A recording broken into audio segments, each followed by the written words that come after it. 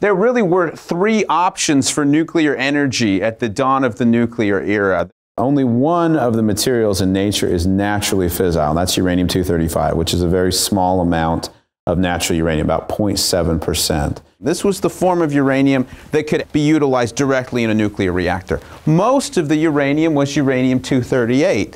This had to be transformed into another nuclear fuel called plutonium before it could be used. And then there was thorium.